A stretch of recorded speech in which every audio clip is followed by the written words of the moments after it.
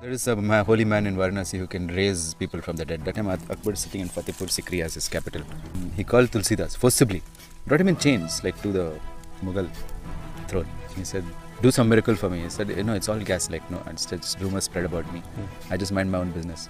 You can mind your own business in the jail till you make me a miracle. I want to see. So he threw him in jail, man. An ordinary person. Then Tulsidas started chanting Hanuman Chalisa. He chanted it for 40 days. Every day he chanted 40 times for 40 days.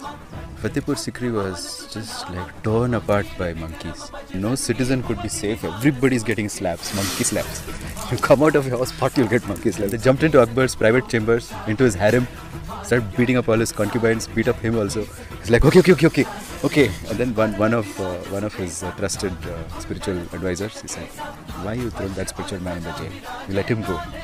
Okay, this is a clear indication. And after that, Akbar shifted his capital to Delhi.